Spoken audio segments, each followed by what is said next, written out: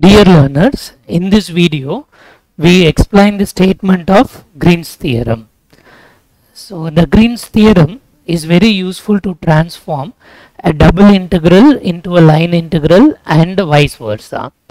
A double integral over a plane region may be transformed into a line integral over the boundary of that region, and the line integral in the boundary, that is the converse statement. The line integral along the boundary of a region can be transformed into a double integral over a plane region. So now let's look into the statement of the Green's theorem. Let R be a closed bounded region in the xy plane whose boundary consists of finitely many smooth curves.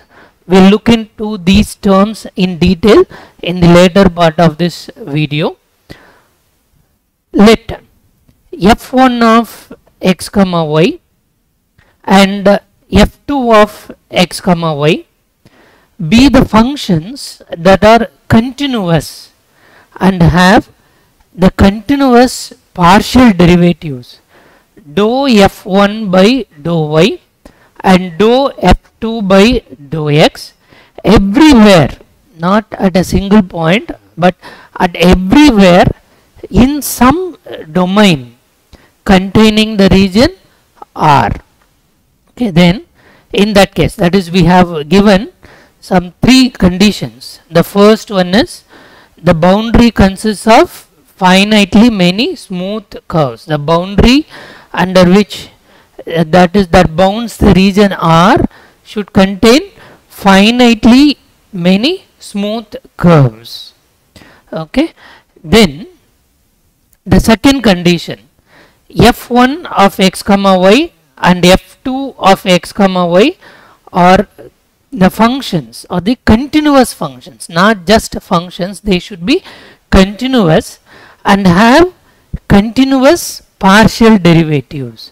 That is, the two partial derivatives dou f1 by dou y, dou f2 by dou x should be continuous, not at any single point but the entire region R, the domain of the region containing the region R.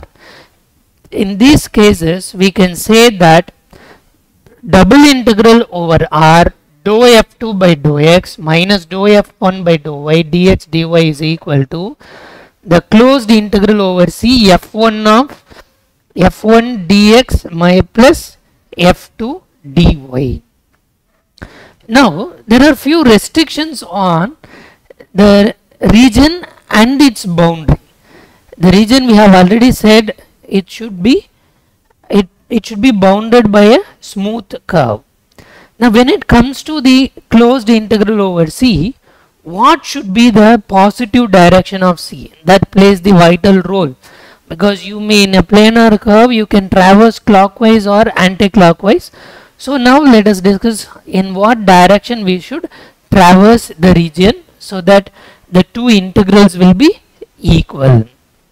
So your C is evaluated along the entire boundary of R. We know R is a closed region, so along all its boundary we have to evaluate C such that R is on the left side. Whenever you walk along the boundary, the region R should lie on the left side as we advanced in the derivation of the integration. Okay. Now let us elaborate the terms that we have come across in the statement of Green's theorem. That is, we have given that R is a closed bounded region, and we have also used the word domain, the domain that contains the region R. So now let us see what we mean by a closed region, a bounded region, and what we mean by a domain R. All those things now let us look in detail. Okay. So first let us come across, first let's see the main application of Green's theorem. As we saw in the beginning of this video, we said that the Green's theorem establishes the relation between a double integral and a line integral. So using Green's theorem, we can evaluate a double integral over a planar region as a single integral evaluated along the boundary of that region. So in this diagram, if you take the region R, whose boundary is a smooth made of finitely many smooth curves. Smooth curves means at the point it should have only one tangent. Okay. Then, as we said earlier, the integral of the function in that region is same as the integral along its boundary. Now let us look into the terms like the domain, closed set, all those things. So first let us define the connected point set. So what we mean by a connected point set?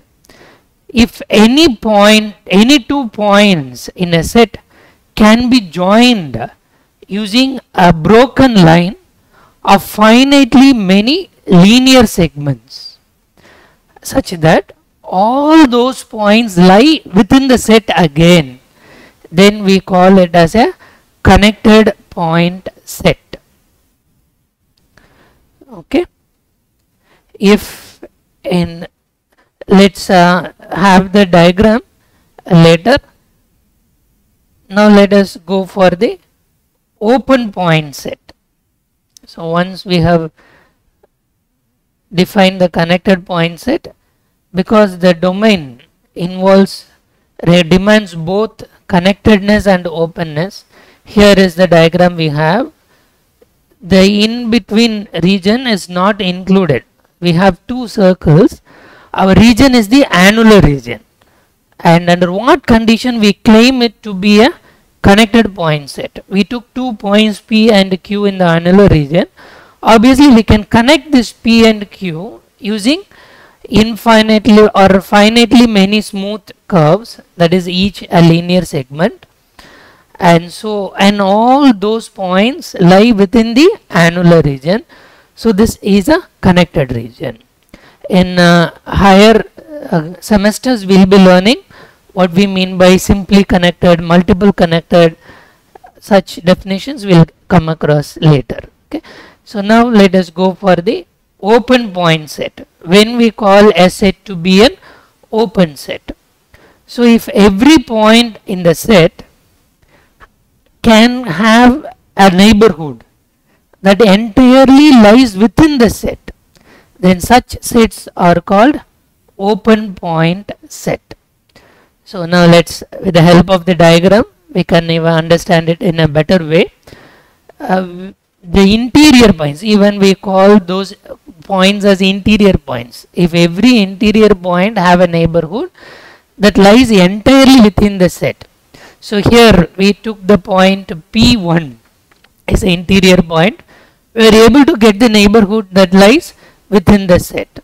Now let's go for another point P2, which also have a neighborhood that lie within the set. As we move closer and closer to the boundary, we can minimize the radius of the neighborhood. So if all the points of the neighborhood lies within the set, we call it as an open set. Now let us define a boundary point. A boundary point is a one in which all the points do not lie in the set. Few points may lie. However smaller the radius you take, at least few of the points will lie outside the set. Such points are called boundary points of the set. Here in the diagram we have shown the boundary point of a set. Okay. So now let us define what a domain is. A domain is a open connected point set. Just now we came across what we mean by connected set and what we mean by an open set. So a domain should satisfy both these conditions. That is, any 2 points should be connected by finitely many linear segments that lie completely inside the set, and any neighborhood of the interior point of the set should lie completely within the set. Then it is, if these two conditions are satisfied, then such a set we call as the domain. Now let us define what a region is. So a region is nothing but a domain that includes some or all of its boundary points. Now in the diagram we saw how a boundary point would be.